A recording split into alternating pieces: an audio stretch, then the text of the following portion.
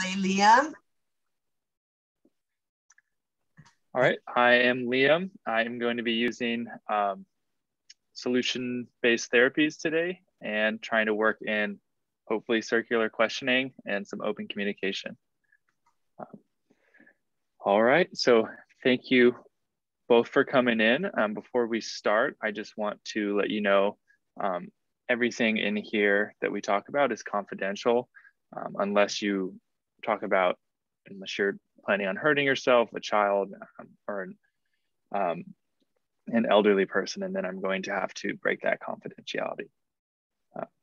But anyways, Liam, James, welcome in. I would like to hear a little bit from both of you about what is bringing you in today. So Liam, would you like to start? Hi, my name is Liam. We're here because I'm frustrated about our situation. James continues to make comments about a cheating infidelity situation that happened a couple of months ago. So now we're here. So I'm hearing there's some trust issues going on your end, or and that's been frustrating for you.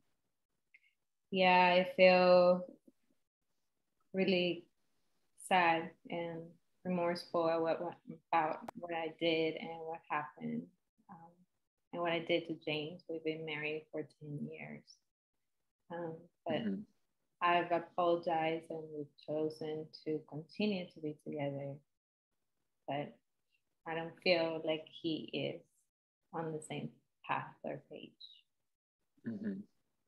And James, what is your perspective on all this? I'm just so hurt. My dad had cheated on my mom, and now Liam's cheated on me, and I lost my job, and I'm currently not working, and I just don't feel good about myself, and I just don't know if I'm good enough for Liam and if he really wants to continue this relationship. And I just feel like he doesn't love me anymore, and that, we've invested all this time, but it's hard for me to trust him. So James, I'm hearing from you similarly as Liam's feeling, that it's difficult right now for you to trust one another. And that's what we're trying to work through. James, I would like to ask you, so you mentioned the relationship with your father and him being unfaithful to your mother. And I just kind of curious how you feel that's influenced your stance and your perspective on rebuilding trust, whether your parents were able to do so, what you felt they could have done differently. I think that because my dad did it more than once, and that my mother found out, but she tolerated it, and that's not something that I'm willing to do. And so for me, it was really difficult for me to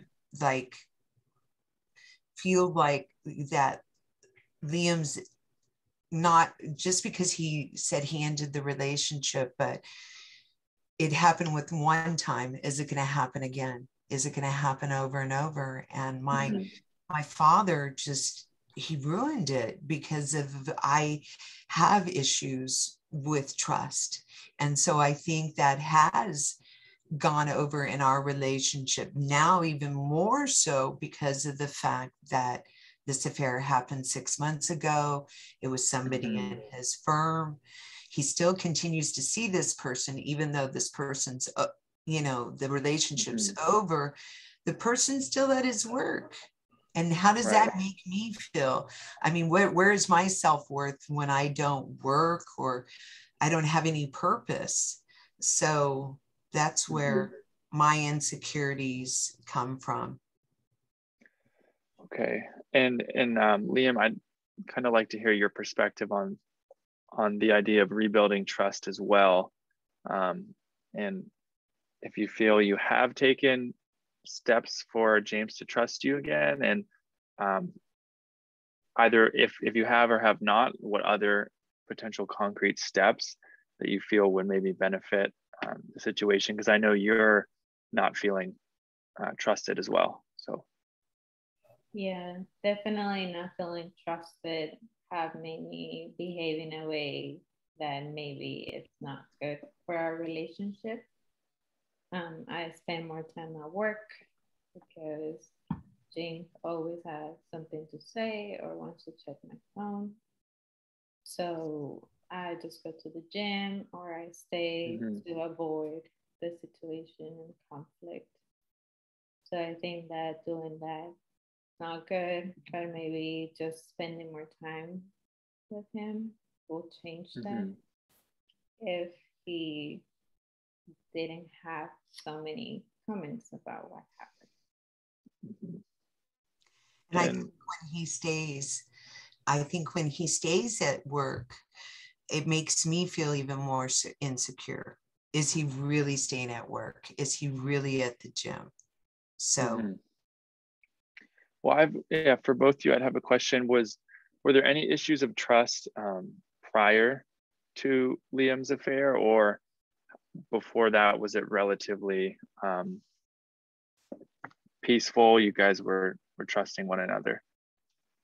James, if you want to start. Yeah, I would say yes, for sure, that we were in a trusting relationship until the affair. Absolutely. Absolutely. Wouldn't you agree, Liam? Definitely. I was always at work. My career, just being a lawyer, doesn't allow me to always be at home. But when we went to places, we were fine. We were trusting each other. We didn't have as many problems as now. And kind of on that note, I mean, what are some areas in your relationship that are still working? Maybe where times when there's less distrust between the two of you. I'd be curious to hear what those are. James, if you want to start. Sure.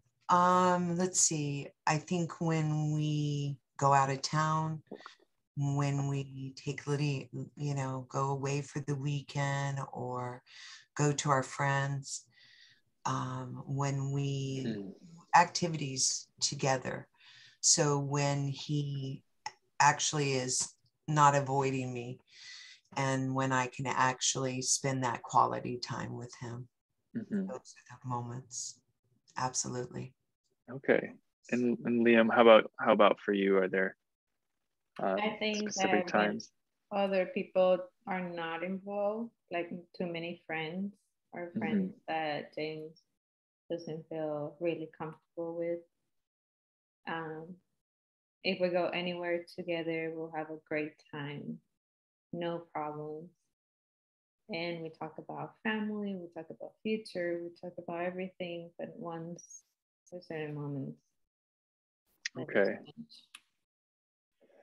Well, yeah, I'm still hearing that there's a lot of positives remaining in this relationship. It's clear that you both care about it and value it because you're here. If you didn't, you wouldn't be here, and so I commend you for that and being willing to work through it. And sorry, one sec.